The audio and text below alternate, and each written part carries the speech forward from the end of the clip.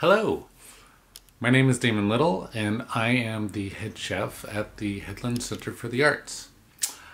In this video, I want to quickly show you how to sprout lentils. Sprouts, and maybe make a couple of things with the lentils. Sprouts. So first off, you don't need to buy any special sprouting lentils or lentils for sprouting. The same ones you would buy to cook tend to work just great. In this demonstration, I'll be using green lentils, but I've often used ones labeled as French green lentils, which are different, and also very small black beluga lentils, which are very cute and take a little less time to sprout. So the process is very straightforward. All you need to do is rinse them and let them rest, and rinse them and let them rest. And so you would rinse them and drain them once in the morning and once at night, and then the rest is inactive time. You don't have to do any work, just let them rest and grow. Sprouts. So what you'll need is a jar or similar container, a screen for the top and lid, green lentils in this case, and water. So cover the lentils with water, then reattach the screen to the top and soak it overnight for 10 to 12 hours. When soaking is complete, drain out the water.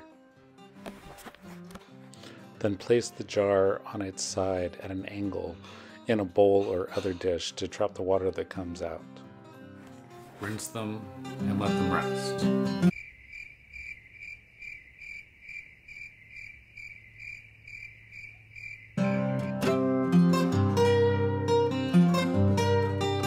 Rinse them and let them rest.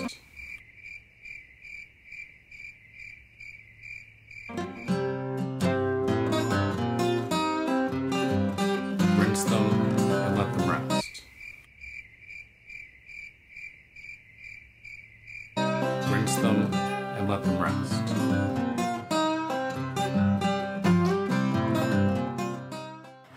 So as you can see, there is a lot of downtime in sprouting legumes.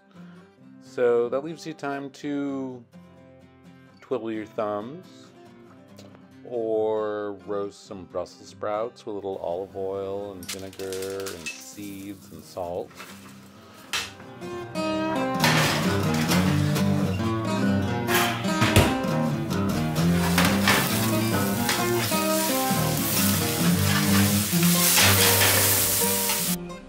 You can look around your yard to pick some mint or other herbs, maybe some wild onion lily flowers, so that you can make a little sauce with cider vinegar, salt, and serrano chilies to dress some cut avocado.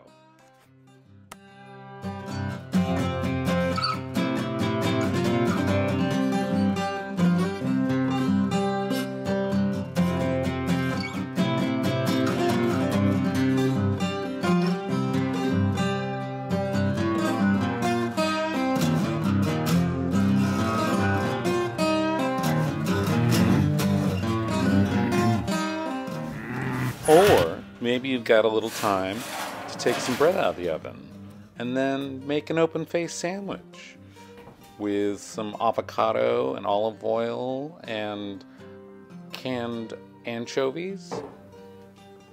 Sprouts, of course. Sprouts. So once again, this is Damon Little signing off for the Headlands Center for the Arts, and I hope you enjoyed learning a bit about sprouting lentils. Thank you.